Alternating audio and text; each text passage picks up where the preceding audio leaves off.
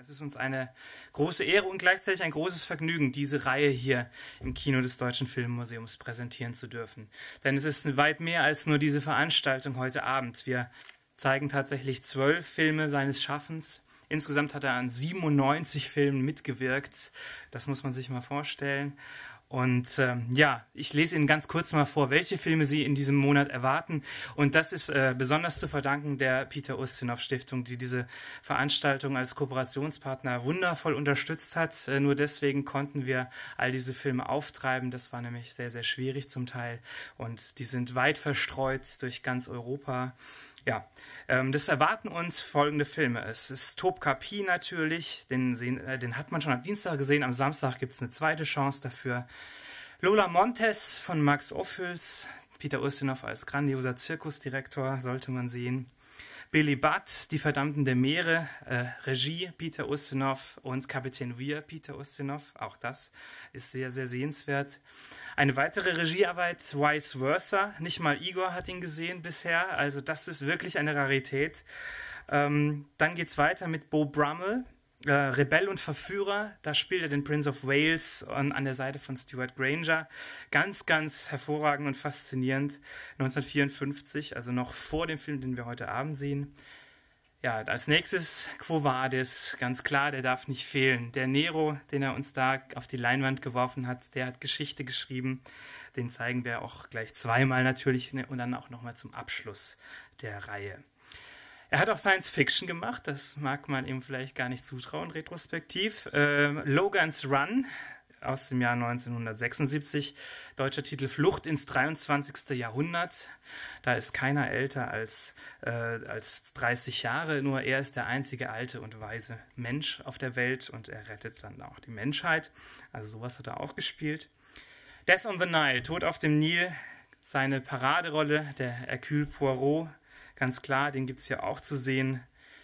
Der zweite Oscar, Spartacus, war sein erster Oscar eigentlich, den zeigen wir hier auch auf Leinwand und der auch in einer ganz tollen Fassung, nämlich der ist digital restauriert worden von Universal und den haben wir hier auch bekommen. Und ja, an seinem Todestag, dem 28. März, ein ganz besonderes Programm. Kinder lagen ihm am Herzen und es ist uns eine große Freude, einen ganz besonderen Kinderfilm zu zeigen, Robin Hood von Disney, den er selbst synchronisiert hat, in mehreren Sprachfassungen natürlich und auf Englisch gleich 2 Rollen da quasi gesprochen hat. Und dann ein wirkliches Highlight, seine allererste Regiearbeit, School for Secrets aus dem Jahr 1946. Noch Mitte 20 war er da und da hat er seine Kriegserfahrungen verarbeitet. Und das ist wirklich sehr, sehr sehenswert, denn da blitzt dieses Können von ihm auch schon durch. Das ist eine sehr, sehr seltene Kopie auch, die wir vom British Film Institute bekommen haben. Das nur als großer Querschnitt zunächst mal, was uns hier im Monat März erwarten wird. Wir sind hier, um Sir Peter Ustinov zu ehren und er war zeitlebens immer wieder sein Können wurde immer wieder schon wahrgenommen. 1956 gab es eine Kritik über ihn, im Darmstädter Echo habe ich es gefunden, da stand ein Wunderkind unserer Zeit. Also selbst 1956 bereits, ein Jahr nachdem dieser Film, den wir jetzt heute sehen werden, gedreht worden ist, ist dieses Urteil quasi über ihn schon gefällt worden. Und das war durchaus zu Recht. Mit 17 begann er seine Schauspielkarriere bereits. Mit 24 verkaufte er sein erstes Drehbuch. Ein Jahr später war er zum ersten Mal Regisseur und mit 30 zum ersten Mal für den Oscar nominiert. Später ging das nur so weiter. Es gibt wunderbare Überschriften und Anekdoten, die man finden kann. Peter Ustinov kann alles und macht alles. Zum Beispiel ist dann da zu lesen. Und das ist wirklich so, wenn man quasi einen Beruf für ihn finden möchte. Kann man hier unzählige Sachen aufzählen. Ich versuche es mal. Buchautor, Erzähler bei Hörspielproduktionen, Musikclown, Dramatiker, Cartoonist und beim Film Synchronsprecher, Schauspieler und Regisseur. All das war Peter Ustinov und zugleich ein Weltbürger des Witzes und vielleicht der erste richtige Europäer. Das hat er nämlich 1951 im Spiegel schon gesagt, dass er sich als solcher fühlt. Das ist auch nachvollziehbar, wenn man seine Familiengeschichte kennt.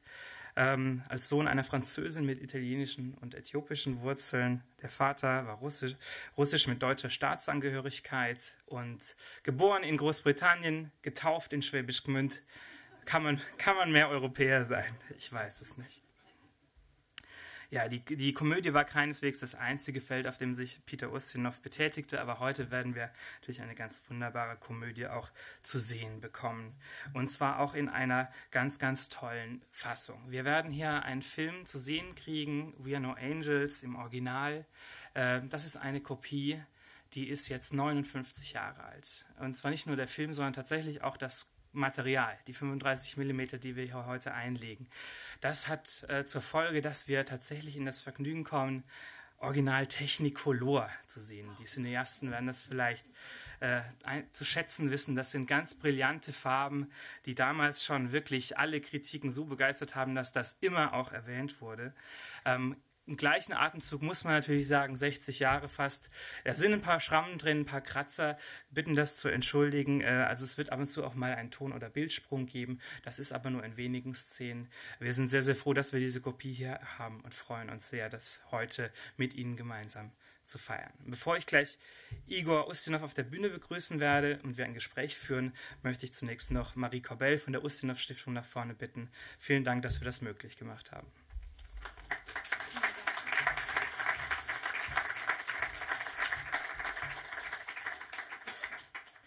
Sehr geehrte Gäste, liebe Freunde, auch im Namen der Sir Peter Ustinov Stiftung möchte ich Sie herzlich willkommen heißen. Heute ehren wir Sir Peter Ustinov. Vor 10 Jahren ist er vor uns gegangen und vor 15 Jahren hat er mit seinem Sohn Igor Ustinov die Stiftung gegründet. Wir wissen, dass er nicht nur Schauspieler war. Herr Urs Spörri hat uns schon ausgezählt, was er alles gemacht hat. Und ich kann euch allen viel Spaß wünschen. Und vielleicht sehen wir uns jeden Tag im Kino ab heute. Ja, vielen Dank.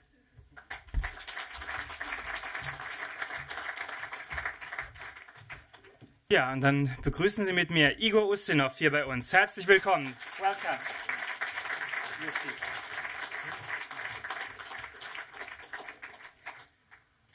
It's a pleasure to have you here. It's really great. Thank you. It's such a wonderful family, and to see you're looking so much like him. And when I heard you singing before, and you're an artist like him, and all your family. You said in an interview there are so many artists in your family. Why didn't you become an actor like him? Well, because probably when I went to school, I wanted to know what is real. Mm-hmm. This is when I finished school. So I said to myself, I'll study biology, because biology is the real material of life. You cannot cheat with biology. It's the way it is. And sculpture fascinated me because it's the real material of the world, the material world. And so I was inclined to look into that, because it's not something today that one usually does, because it's difficult. I rapidly realized that I didn't have the temperament to be a scientist, because scientists have to be very humble. They have to wait for the results. Artists have the privilege of creating the results, so they don't mind. They do what they want, and I feel free because I'm an artist. Could your father have been a scientist? I don't think so, no. Why? Because he produces results too, and scientists have to be very humble, like priests, or you have to worship nature and wait for suddenly some knowledge and some truth coming out of the research, and this is a very difficult thing. I have a big admiration for scientists, although not so much admiration of what science is doing to the world. I think it's much more dangerous than art. I was asking because I have read a very biological comparison of him to be an actor. He said being an actor is like flying like a bee. You get honey from everywhere, but you're coming home hungry in the evening. That's what he said. And oh, that's interesting. I didn't know that. But But I really like that, what he's saying, because that means that he was much more into it when he was also a writer and a director. Perhaps. Well, it could mean also that when you're performing, you're not really yourself. Mm. You're hiding behind whoever you're impersonating. And when you come home, you're alone with yourself. Maybe because you perform too much. Isn't it? To speak about science, there's a law in science that if you radiate, you do not receive. And being an actor, you're always radiating, you're performing, you're sending out things. And so you're not receiving. And so the communication with another person is through different ways. I mean, sometimes you can be extremely generous through your art and not know how to communicate to a simple, normal thing, you know. So I did realize that there was a great loneliness in being a performer. Is that the reason that he did so many films? Because I read it's 97 movies where he was an actor, and only in 1955, when We Are No Angels was shot, he shot 3 movies, and that's enormous stuff if you're doing Hollywood films. Yes, but I think my father was basically an artist, a creative artist. He was firstly a writer, and film was part of his ways of surviving, of communicating, of relating to the world. But I remember as a child when I would go on to the stage, where he was waiting, because when you're shooting a film, most people don't realize that you have to wait for hours for the light to be properly installed, especially in the old days, I guess, when there were set designs and things like that. Everything had to be prepared by all the different professions before you suddenly arrived and did it. So maybe other actors were really worried or puzzled or thinking about what they should do during the scene that they were expected to do at some time when they're told. I saw my father go back to his room and go on writing a play or writing a book or doing an article or preparing some other thing that he's doing. So I was really impressed in the way that he wasn't just an actor. He was a creative artist, the same way I'm doing my sculpture alone, thinking of what I want to do. So he was really a multifaceted person, and he could at the same time be a performer, write a book, and he could lock and change from one to the other in an incredible speed. So I always saw him as a intellectual athlete, which is very rare. People have this ambition even. Yeah. You were talking about loneliness in that job, and that's interesting because I would say he was a genius in being a co-star. He was at the beginning not the main star in all the films. He was the guy who made the other guy shine even more glorious and bright. Yeah, and he was so intense, even being a co-star. But for that, you had to be a team and not the loner. No, I was not referring to loneliness by being alone.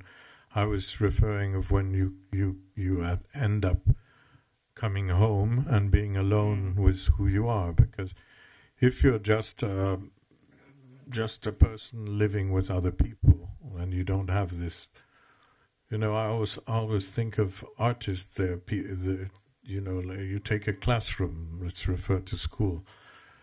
90% of the children, if they get a good grade, they're happy.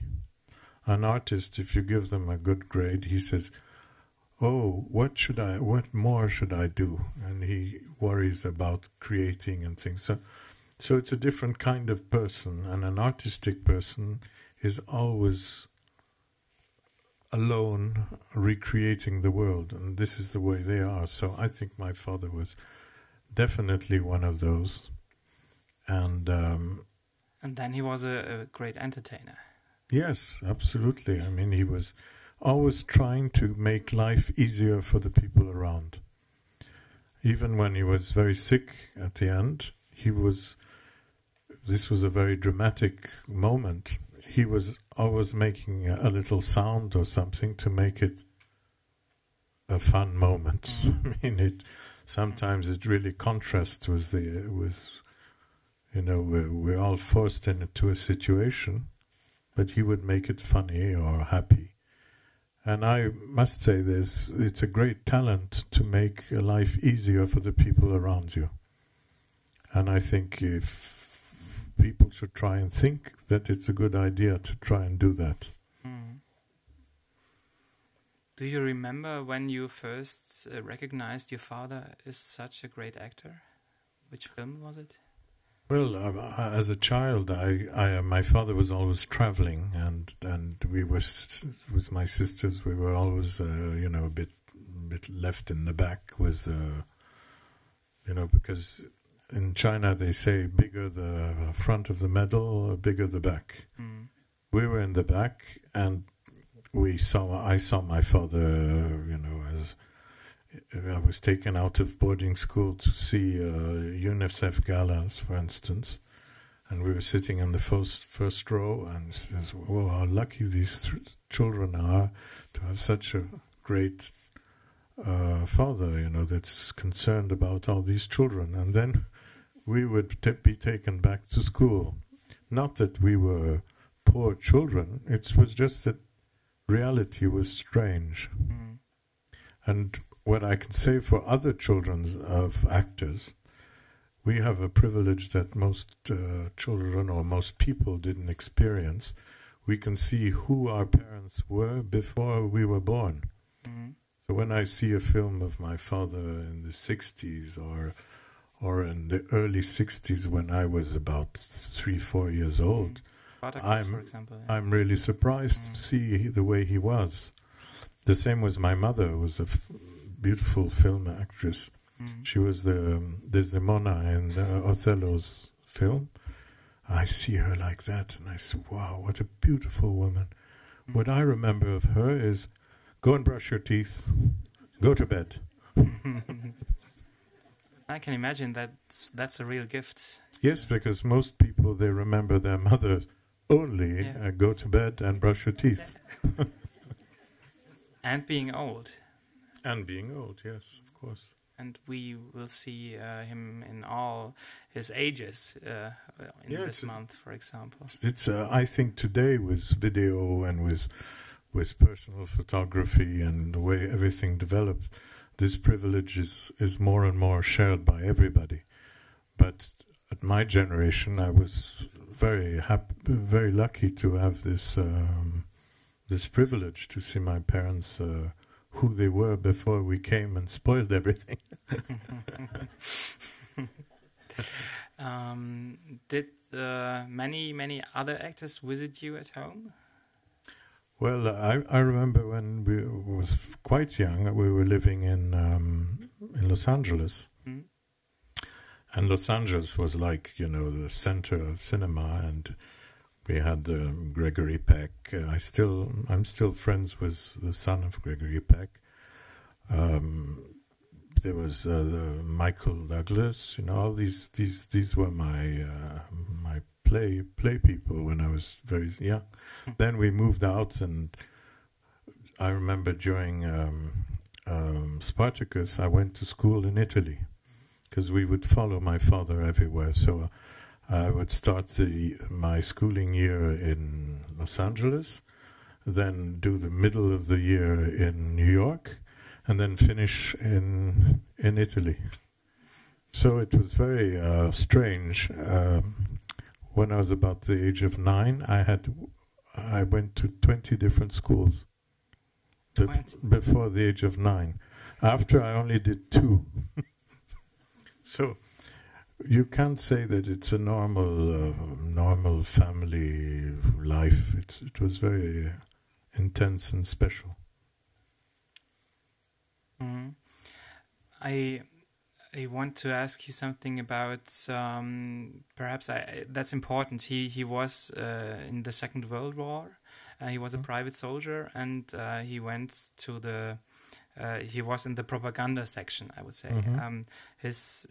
He met there some very popular filmmakers afterwards.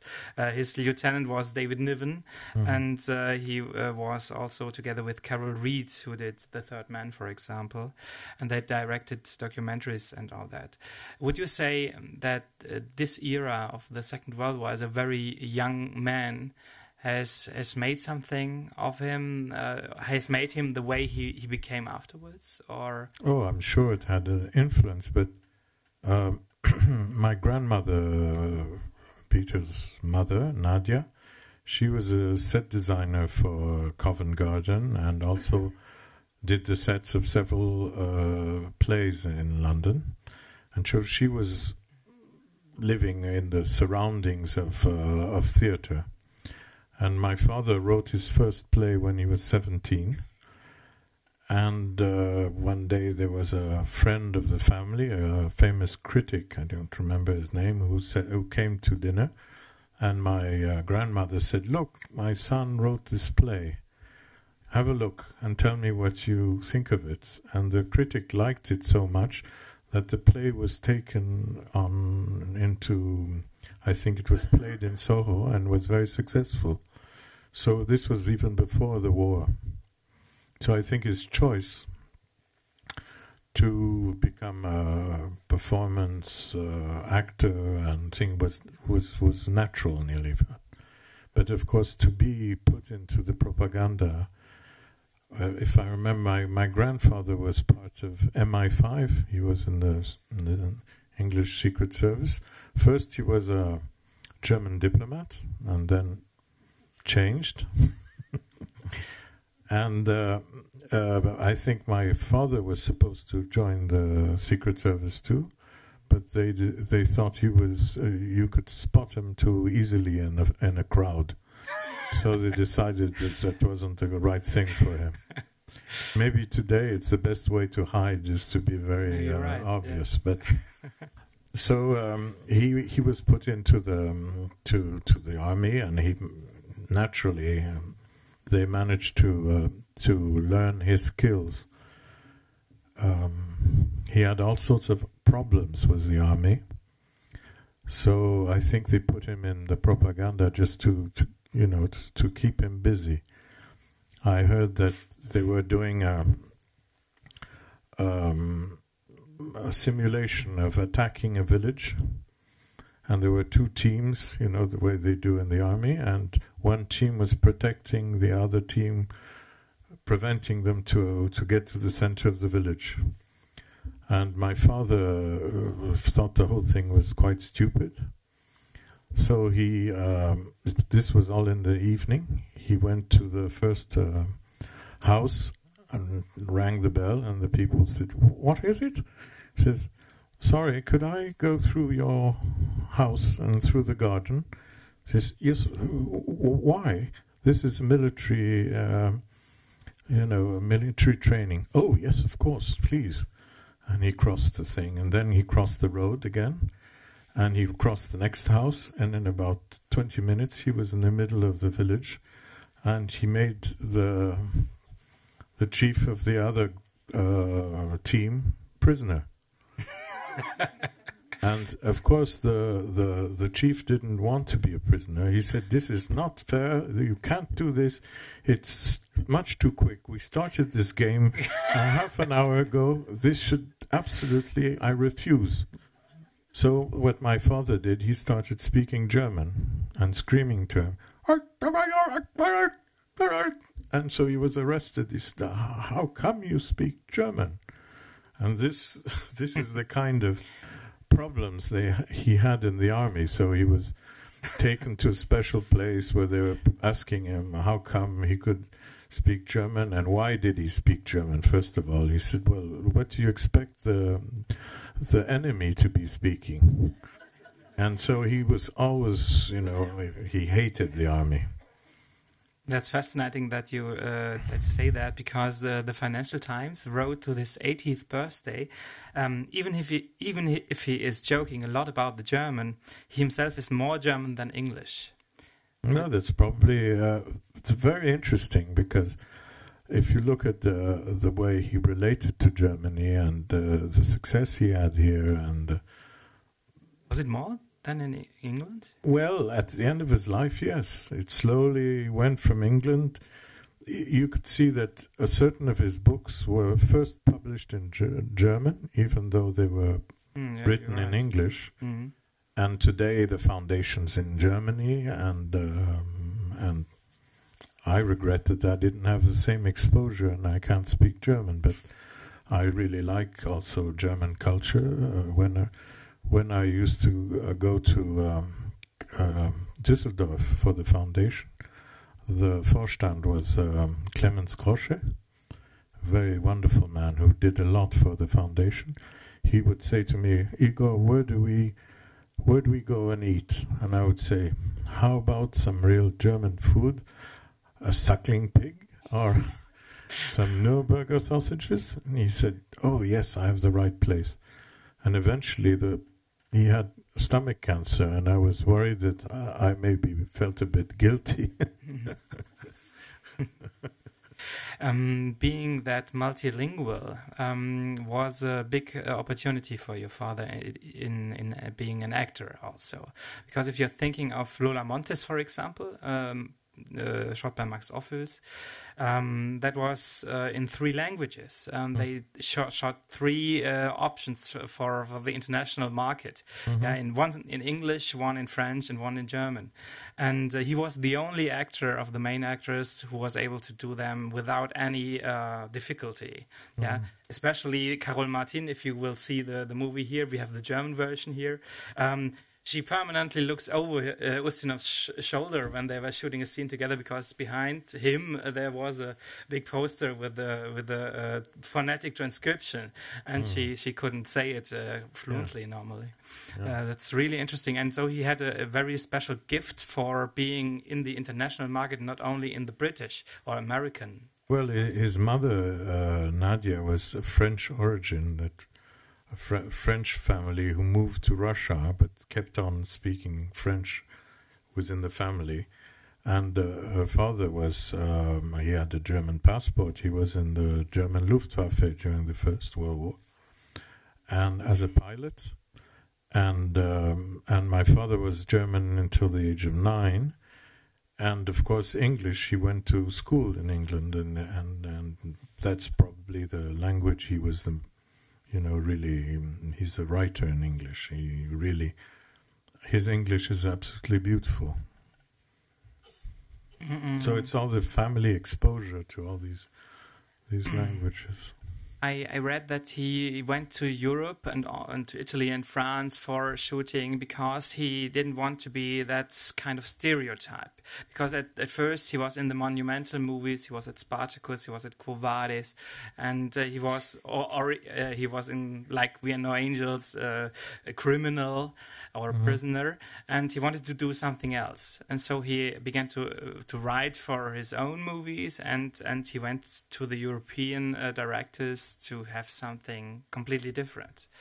Would you say that's possible? Well, it's my perception of it is that I know when the war finished and England was in a very difficult situation, he was also under a lot of pressure, and he for personal reasons, and he went to Los Angeles in a contract to make a few movies.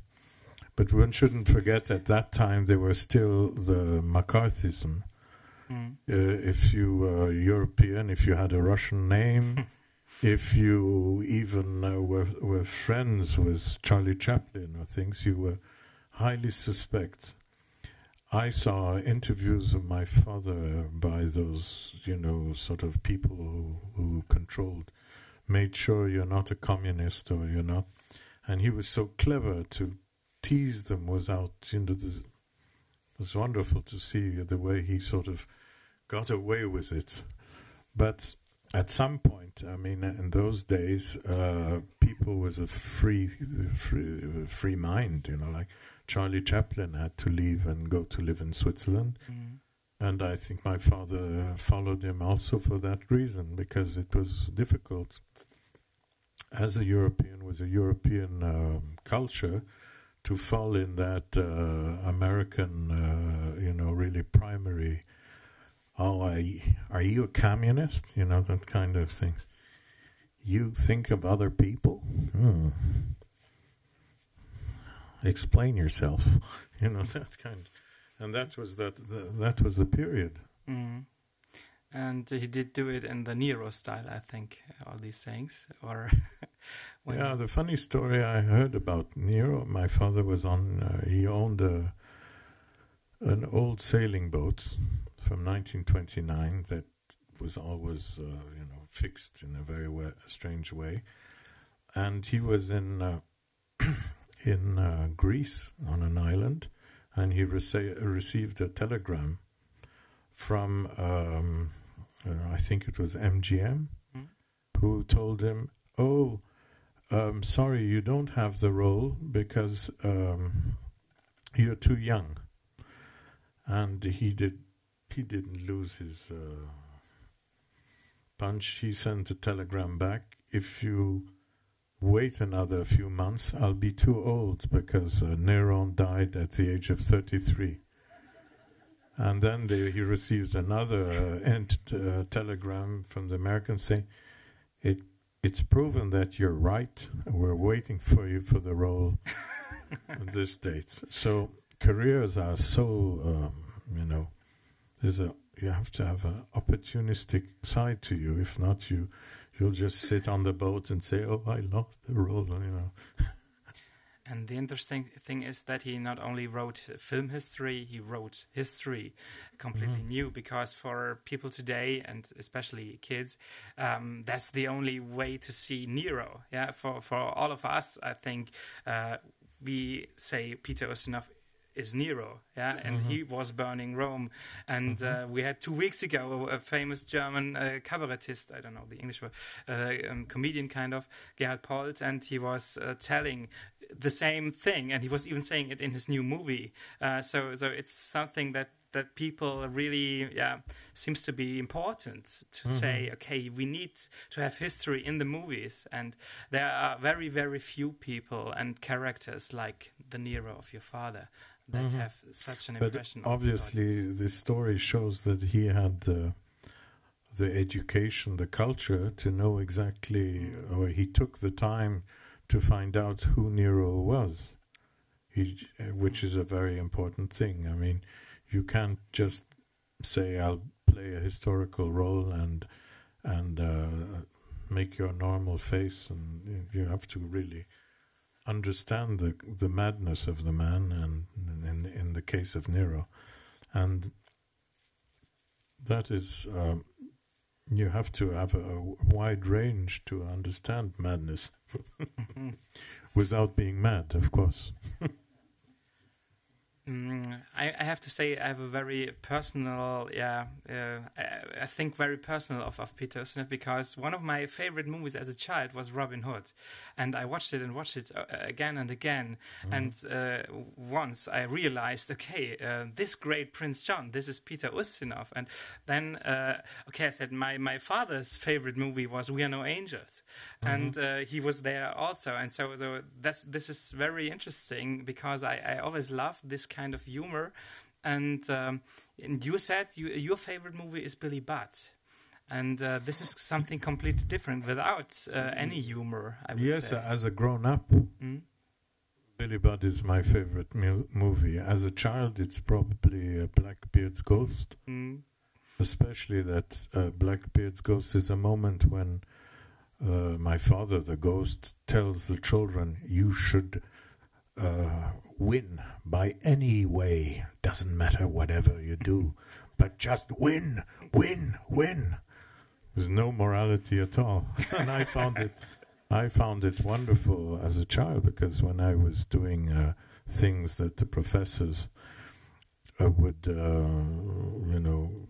be wanting to punish me, I had the perfect answer for my father. You told me that I should do just anything, but just win. What was his answer? Well, once he was called by the director, and he said, I have a problem. Your son is making fun, and the whole class is always laughing, and nobody's working, and the results are dropping, and we don't know what to do about it. And my father said, well, I make my living like that. What can I tell him? It's a true story. Well. The headmaster was a Swiss colonel of the army, and he didn't find this situation funny at all. If he could have punished my father, he would have done it too. Billy Budd is a story about punishment, about a mutiny on a sail ship in the 18th century, and it's completely different because he plays the captain on this boat, and he has to suffer a lot to get at the end some kind of democracy, and for that you have to suffer. So it's very philosophical, and the interesting thing is it's the first movie where he wrote the script, was the director and was one of the actors, and he was also the producer. Yeah, and I remember that period, because even though I was very young, because he was doing this also with my mother, who was taking a bit the production side to it. And it was very difficult because it was a sort of arty film.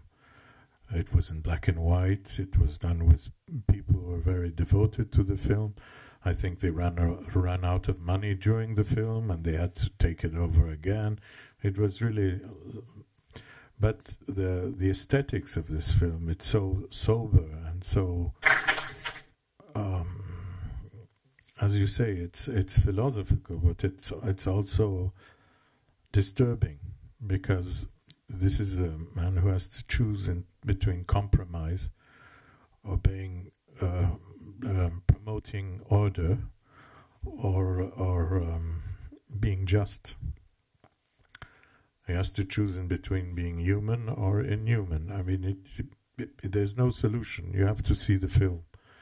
And the way the images, the acting is really top. It has none of this sort of...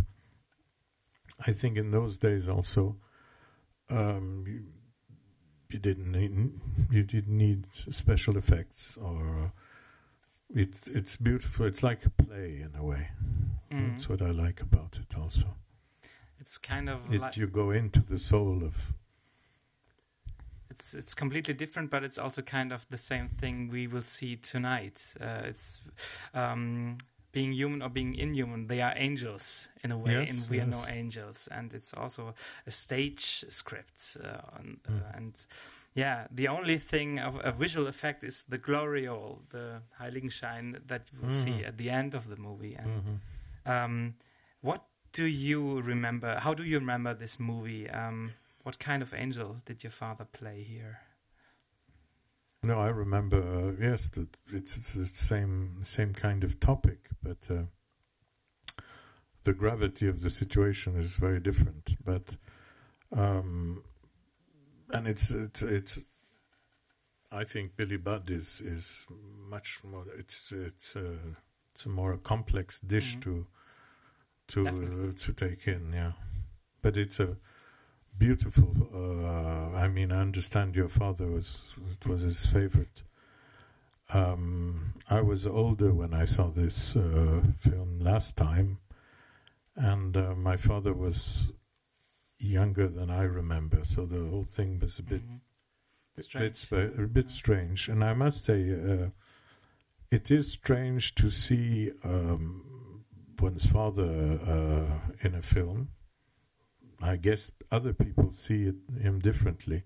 Because if I see him as Hercule Poirot, for instance, I look at him saying, oh, he's dressed up, because he's too familiar to me. Or if I see him as a caliph with a turban, it doesn't work for me. I just see my father with a turban because he's too close, So it's difficult to really have the eye of the spectator, And that's different in a movie when you were not born yet. It's more surprising because I see him before my memories, and also maybe when I look at him, I've went through these ages, and I have a way to compare. Oh, he was like that at my age. You see. It's interesting. Mm-hmm. Before we are now screening the movie, and we have a wonderful print here tonight, I want to read a critic out of 1955 that is very, very special. And if you know already the film, it's a very comical movie. It's a very It's not angry, you will see it. But I will read out the Evangelische Filmbeobachter so from 1955 and just the end of it. But it's amazing. I will switch into German if you permission. Das ist barer Unsinn und ein echt amerikanischer Klamauk schlimmster Sorte. Das allein wäre noch hinzunehmen. Aber die Art, wie hier die früheren Verbrechen der drei, darunter auch 3 Morde und die beiden weiteren Morde, die sie in diesem Haus aus purer Nächstenliebe begehen, als gute Witze und gar noch als ein gutes Werk hingestellt werden, ist eine geradezu gotteslästerliche Frivolität. Der Film ist umso mehr zu verurteilen, als er mit groben, aber leider recht publikumswirksamen Gags und Pointen arbeitet, die den meisten Zuschauern, besonders natürlich Halbwüchsigen, zunächst gar nicht bewusst werden lassen, dass hiermit selbst schon verbrecherischer Leichtfertigkeit die Grenze jenseits der Witzblasphemie ist, weit überschritten wird. Selbst einer Groteske ist nicht erlaubt, in derartiger Weise mit Menschenleben wie mit Karten oder Würfeln zu spielen, ganz zu schweigen davon, dass nebenbei auch Gebet und Gottesdienst lächerlich gemacht werden. Die Rückkehr ins Gefängnis ist ja auch in keiner Weise Anerkennung einer Schuld, sondern ein ebenso guter Witz wie alles andere auch. Das Fazit: alberne amerikanische Groteske, die in so verbrecherischer Art frivol und zynisch darum gefährlich ist, dass sie auf das Schärfste abgelehnt werden muss. That was 60 years ago. Do you want to say something before to hold it against that? No. There's nothing to be added. But it speaks of itself. Yeah. But we will add something afterwards. Then you have the possibility to ask questions after the movie. Now we have some minutes to rebuild here the stage and to get into it. The film cafe has still opened, so you have the possibility to get another drink before the movie starts, and then have a nice screening. It was a great pleasure to have you here. Igor Ustinov. Thank you for putting all this together. Thank you. Okay.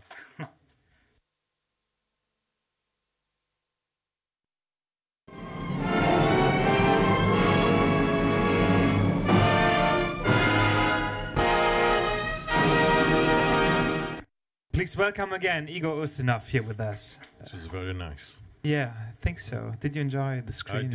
I did. It's really great pleasure.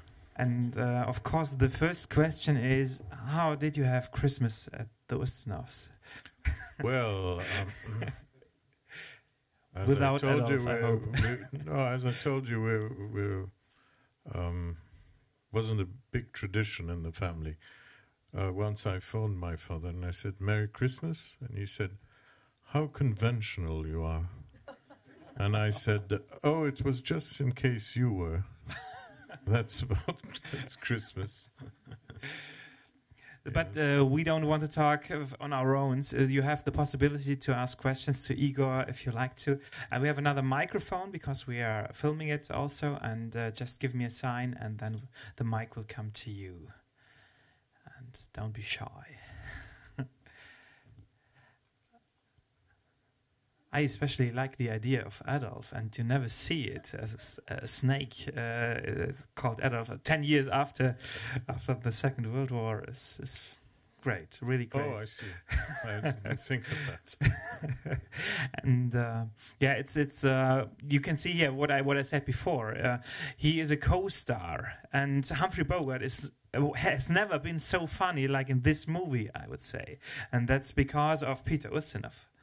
Yeah, because probably his spirit and what they were doing off stage, was so much fun that it changed the character of the others, I'm sure.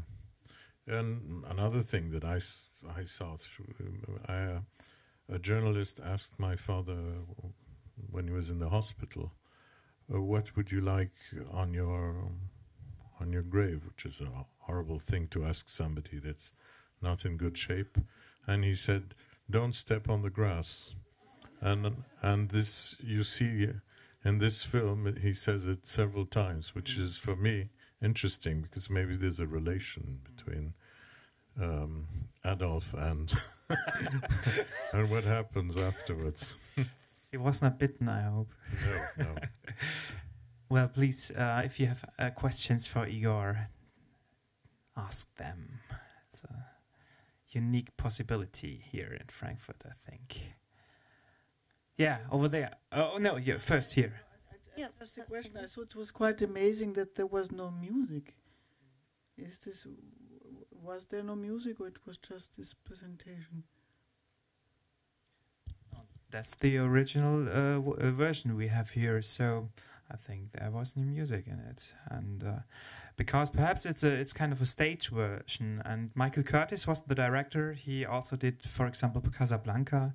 Perhaps it was completely his decision to say, okay, it's the actors' movie, and they will keep it. Well, if you think of the film, it's a bit like a play. It all happens in one house, and when he comes here, it's like a vaudeville stage, in a way. Yeah. So if you add too much effects and things, you lose that sort of theater thing to it. That's what's really very efficient, that we're locked up in one house and people come in and out. It's a bit like a stage thing. Yeah. Definitely. There was the next question over there. Was your father as humorous in your daily life as he was on stage? I mean, somehow I thought must have been terrible, strenuous to live with somebody who is always hilarious and making puns and so forth. Well, yes, when we got together, he was very funny all the time. Yes. Even serious things were treated with a lot of. I met somebody who had seen us as children in TOPKAPI when my father was doing TOPKAPI. We were all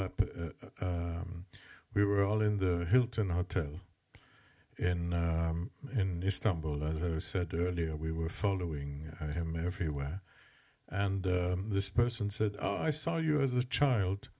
You were running with your sisters, and your father was running after you, saying, 'Please, please obey. Your mother is going to think I have no authority.'" So, we had a funny life. It was nice. Okay. Are there any other questions? Or even comments on the film? Just wait for the mic. Who was your father's best friend? Well, I mean, it's difficult for me to say. He had a few friends, but I can't say which one was the best. But I was surprised when moments were fun and easy. There were a lot of people, and when things went less well, at the end there was a lot of people who were there, but close friends, I can't really tell. There was one who was Leon Davicho, who was in UNESCO, and he's the one who took who proposed to my father to become a UNICEF ambassador. And I think in a certain way he pulled my father towards humanitarian things. So I think there was some kind of close relation there, at least. Yeah. Did your father comment on changes in the movie industry? The way he experienced movie making changed over time? Not really to me. I'm sure there's a lot of documents on his position about it. He did speak about a different way of filming. You know, in that period, it was like filming theater in a way, and even the way close-ups and things, you get much less close-ups than today. You see just really close to the face, and you see they catch expression, and the editing is totally different, I think. But this is my observation. We never spoke about this. But perhaps we have an expert here with us. A great interviewer, Felicitas von Schönborn, has made a whole book with him, and perhaps you want to say something to the question? I couldn't understand the question. How the film industry changed. How did he comment on that? This is difficult for me to answer because I don't know of the beginning of the film industry. But if you want, I can say a few words about my book. So it was a very big adventure to make this book because Sir Peter was sometimes there and sometimes he wasn't there. So I was living in Geneva and then we had appointments. And so now and then I was betting with myself if I would ring on the door, if he would be there or not there.